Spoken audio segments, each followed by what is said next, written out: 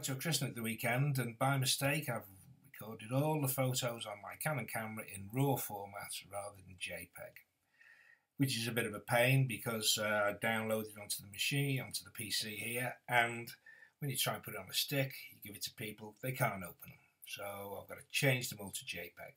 Could I find a way to do it? No. Anyway, I've stumbled across this. Just watch this. Just look how simple this is. I'll open up the photos. These are the photos, and as you can see, I'll just get the info on one of them. You can see that it's a CR2 format, which is RAW. That means, well, anyway, I had 100 and odd photos of these. So anyway, so I thought, right, what'll I do? So I thought I'll isolate them. I'll put them into a new folder. So I created a new folder and just called it RAW.